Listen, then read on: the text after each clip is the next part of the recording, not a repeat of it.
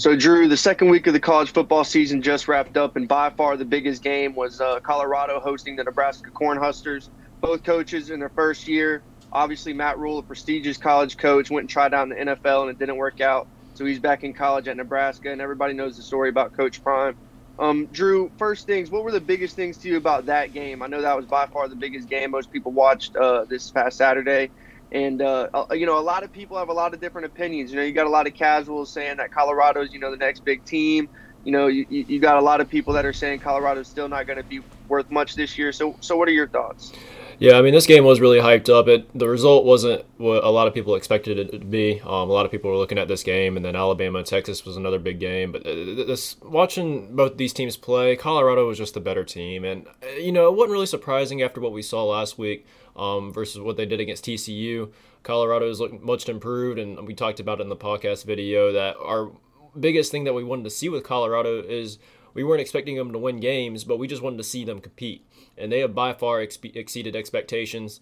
Colorado played a really good game, but in the same breath, too, I'm not taking anything away from Colorado. Nebraska's absolutely terrible. Jeff Sims, transfer quarterback from Georgia Tech, he's just not good. I don't know how else to put it. I can't be more nice when I say that. He just looked lost, and it wasn't just him. The whole Nebraska team as a whole was just having blunder after blunder. It just looked like old Nebraska teams in the previous years. I know it's Matt Rule's first year. I know it's going to take time for him to get his players in and to really turn this program around. But similar to Colorado, I wanted to see Nebraska maybe not win a lot of games. I don't know if that would really be their goal coming off all these terrible seasons, but I wanted to see them compete in these games, and Nebraska just couldn't do it. A lot of times shooting themselves in the foot, missing field goals, fumbling the ball. They did have success running the football, but Jeff Sims, he's just not the answer at quarterback, and I just don't know what else Nebraska has in the quarterback room to really take his spot. And maybe if Jeff Sims is the best quarterback on that team, I can't see Nebraska having a better than a 3-9 season. He just played absolutely terrible. But, again, in the same breath, you got to give Colorado credit. They played a really good game. Yeah, Jeff Sims, he has the most turnovers over any active player in college football. And, he showed why that's the case against Colorado. Multiple drop snaps. I feel like maybe it was the pressure that got to him. But, needless to say, you're right. He did not perform well. I thought Nebraska's defense played pretty well. I think that Nebraska running the ball really well, like you mentioned, and their defense playing well is going to show you how these teams are going to start adapting to Colorado and getting film on Colorado. We saw week one against TCU that TCU was having success running straight up the middle. Colorado's defense is too soft in the middle. We saw that again against Nebraska. Nebraska was running the ball at will. The only problem when you have a quarterback like Jeff Sims, and not to mention Nebraska has 0 receivers. They're trying out defensive backs at receivers. They need somebody out there to help out Jeff Sims in that offense, and they just can't do it. So it's a combination of just not having the guys on the offensive side. But with that run game, you have to be playing with the lead. You can't be, leaning on the run game, chewing clock whenever you're playing from behind. And Colorado's offense did a great job. They were stalling out for a minute, but towards the end of the first half and then going on into the second half, they did a great job of putting the pace on. Shedeur Sanders, He didn't look as good as he did week one. He still had a great game. That offensive line is going to have to protect him. Nebraska did a pretty good job of, getting some pressure on Shedeur Sanders, and that's, giving me a little cause for concern with this Colorado O-line because the Pac-12 is dominant this year. There's a plethora of ranked teams that are in the plenty of the teams in the Pac-12 are ranked, and Colorado's going to have to play all those teams. It's going to be a tough stretch for them, and some of those teams have great pass rushers, a great front seven. Colorado's O-line is going to have to be able to keep Shedeur safe. Yeah, and Colorado, they already have 2 wins of the season, and like you said, the Pac-12 is really good. I don't know how many teams total they have in the top 25. I want to say it's 8 or 9 right now, which is absolutely unreal. Colorado has a rough stretch of games coming up. Even if they still go 4-8 for the rest of the season, I think Colorado is a much improved team. And I think they're going to be able to compete with a lot of these top teams in the Pac-12. I mean, they're ranked for a reason. And Colorado's going to get a lot of hype moving forward. I think they play Colorado State next, and then they play a big one against Oregon, which, College game day could very well be there. So we'll really see what Colorado's all about when they start getting into the heat of the conference schedule. And one thing about Oregon, Oregon just lost a close game or won a close game to Texas Tech. And they were behind, late in the fourth quarter in that game. They didn't look, outstanding, but Oregon has a dominant run game. Okay, they are going to run the ball in various ways and establish dominance in that sphere of the game. I do not see Colorado beating Oregon for that very reason. I think that their offense is super high powered, but when you play a team like Oregon that's going to run the ball, control the clock, and their defense is not going to let them get so far behind where they have to abandon the run game. Mm-hmm. So that's going to be Colorado's first true test. They've already blown my expectations out of the water, but I went from saying 4 to 5 wins at the beginning of the season. Now I'm at 5-6. I'd be surprised if they get 7. I think the over-under is like 7.5, so I'm obviously on the under on that. But Oregon's going to be the first true test for that team. And obviously it's going to be a test for Oregon, too, to see if they can come out of the Pac-12 because the Pac-12 is super competitive this year. Moving on, the biggest other game by far, and this one did meet expectations a little more, in comparison to the hype, but Alabama-Texas. Obviously, Texas got the win 34-24 at Bryant Denny Stadium. This is Alabama's first loss since 2019 at home, since LSU and Joe Burrow came in with an exciting game there. And this is another interesting fact. Nick Saban, this is his first loss at home by double digits as a college coach ever, which is absolutely insane. So, Texas made history by doing that, and just coming in and beating Alabama at Bryant Denny is a miracle in itself because a lot of teams just simply can't do it. But, Aiden, we talked about it. Alabama had their problems heading into the season. Everyone knew this. This wasn't a secret.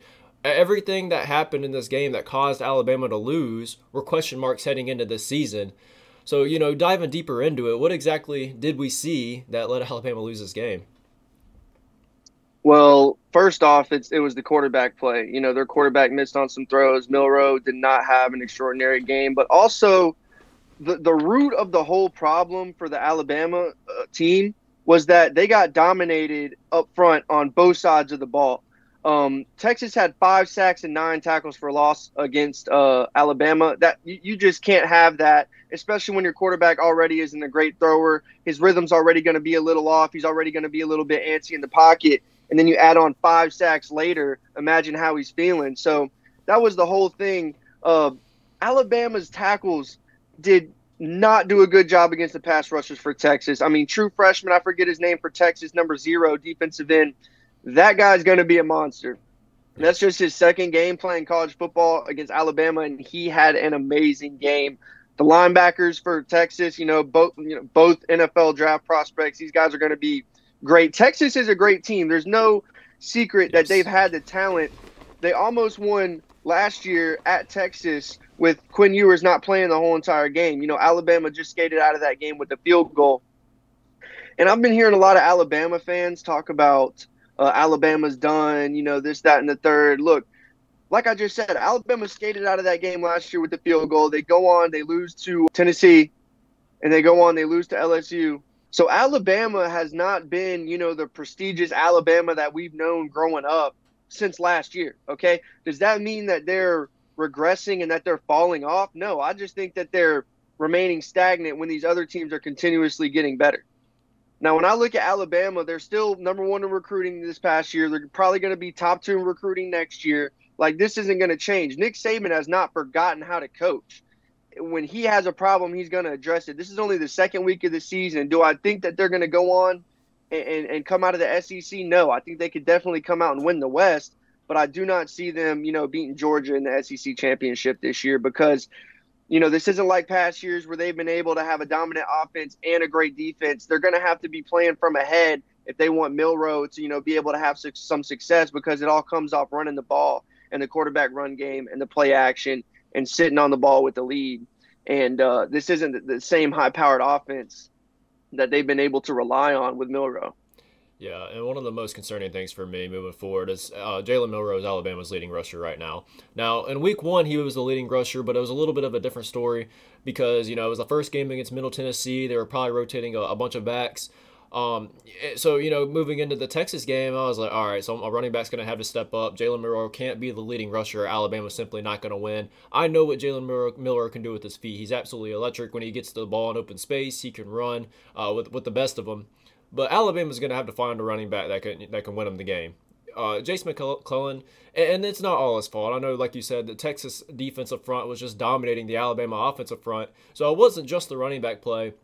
But Jace McClellan's not a Najee Harris. He's not one of those iconic Alabama running backs. he's just very average. And that's very concerning because if Alabama gets in a situation where they can't run the ball and you're forcing Jalen Milroe to throw the ball, it's not good for Alabama. I mean, that's literally a recipe for disaster. Milroe's good at throwing the deep ball. He can do that, but anything intermediate, anything short, he just can't do it. Any lick of pressure, he's running for his life. That's a whole other thing in itself. He has absolutely no pocket patience whatsoever. So if Alabama ever finds a situation where they can't run the ball and there's a team they're playing that's disrupting their offensive line and getting to the backfield quickly, Alabama's offense is going to have a tough time scoring points. Not to mention they brought in Tyler Buchner from Notre Dame, and Nick Saban's the greatest college football coach of all time. I don't think there's any denying that now. So you can trust him to put the best players on the field. And if he's looking at you in the eye and telling you Jalen Milroe is their best quarterback in that quarterback room right now, Alabama's in trouble for this year. Of course, they're Alabama. Like you said, they recruit with the best of them. They have a #1 recruiting class. They're ultra talented. And they could still come out of the West. They could still win 10 games this season. But it's just very hard to see them returning to what they once were in 2020, 2019, 2018. I just don't think that's Alabama this year. Yeah, no, definitely not this year. But I don't think that they're falling off, Yeah. For the next couple seasons to come. I don't see that happening. And also, I think part of them coming out the West this year is just because the SEC East and West both aren't what we've, been accustomed to seeing the last decade. A lot of these teams, LSU just had a bad loss to Florida State. And, Florida State's a team that I see being in the college football playoffs this year, but still LSU did not look – they didn't live up to the hype in that Week 1 game. Same thing with a couple other teams. I know, okay, I'm going to go ahead and start getting into it. Tennessee against Austin Peay. Tennessee is not going to be a threat in the college football playoffs this year, and that's a fact. That's a fact. With the way Joe Milton has been playing Week 1 and Week 2, we cannot expect to bring Georgia in at Neyland Stadium and beat Georgia. It is not going to happen against an elite defense when – Josh Heupel at the beginning of the game for Tennessee against Austin Peay was trying to give Joe Milton some confidence. He was trying to give him some easy deep throws, some posts, some digs 20 yards down the field. He was trying to get him some confidence to let his arm go, and he was missing on all these throws. All these throws. And then not to mention the receivers could not catch a cold in the winter. They could not catch COVID in 2020. I mean, for real, it was that bad out there. It was that bad out there. This is against Austin Peay. The size differential is absolutely absurd, and we're having trouble moving the ball because we can't throw it and catch it. That's the most basic thing. You do that on the playground. Yeah. When you're 7 years old, you throw and you catch the ball. You do that when you're out there with your pops or with your brother, and you're in the front yard, you're throwing and catching the ball. If these guys are on scholarship and cannot get this done against Austin Peay, going to have no chance against Georgia. And I'm not even looking at the Florida game. We're going to beat Florida. And that's what I was talking about. The SEC is just trash this year. Florida's been in the dumps for a while. So I'm not worried about the Florida game. But with this Josh Heupel team, the standard has been set. You know what I'm saying? Like, the fans are expecting for us only to get better. We're supposed to follow the trajectory of Georgia when they got Kirby Smart. That's the expectation for Tennessee. But with that, we need the best quarterback on the field, similar to what you were saying with Alabama. And I'm not calling for this, but I know fans in 2-3 weeks of Joe Milton playing like crap. If he plays like crap against Florida, they must just go ahead and start saying it, that we need to put Nico in. Nico, obviously the 5-star quarterback from California, the biggest recruit Tennessee's had in a decade. They're going to start calling for that. And whenever there's pressure of a starting quarterback who's already lacking confidence of the backup coming in, if he's not able to shake that off and go play like he doesn't care if he's going to make a mistake, he's going to be playing scared and timid, and that's just going to make it even worse. Yeah. If you're scared to pull the trigger and you're hesitant, you're done. You're done. And right now, that's not even the problem with Joe. He's sitting back in the pocket, cool, calm, and collected, and then he airs it out 60 yards down the field, and it's over and behind the receiver by 6 yards. That's not good. It's not the nerves. He's cool and calm in there and still making bad throws. I don't know what it is. I know that he had insane expectations this year because of how Anthony Richardson was. from Florida, and they got the same build. And Joe Milton has an absolute cannon, and he's a raw talent. But this talent has to be cultivated. He's like 24, 25 years old. This is his 6th year. He's not some young, 19, 20, 21-year-old kid. Yeah, and fortunately for Tennessee, you play Virginia and Austin Peay. These are throws that Joe Milton can miss and get away with it. But obviously, when you get and Tennessee has a tough stretch of games this year before they even get to Georgia. Florida coming up, Texas A&M, Alabama. In those games, Joe Milton can't miss those throws. He absolutely cannot. Tennessee's offense, what makes Tennessee's offense so great in previous years under Hendon Hooker, not only was their running game really, really good, but Hendon Hooker, when they got the opportunities to make the plays deep, he would connect on them. And I'm not saying you're going to hit on them 100% of the time, but it just almost feels like this is the first time I feel like I can say Joe Milton just almost has too much of an arm. I never thought I would say that about a quarterback. But it's just true, and it's not even just the deep 50-yard passes that he's overthrowing. There were plenty of times in that Tennessee game I saw him receivers in the end zone, 20 yards down the field, and Joe Milton just has to have a little bit of touch, but he throws a laser beam, and it's just hard to be accurate when you're throwing that fast. He's got to be able to develop some touch. Now, moving forward to the whole Nico thing, it's hard to make that decision as a coach, and this is why these coaches get paid a lot of money. As talented as Nico is, and he could be a really, really, really, really good quarterback down the road, it's hard to put your season in the hands of a true freshman.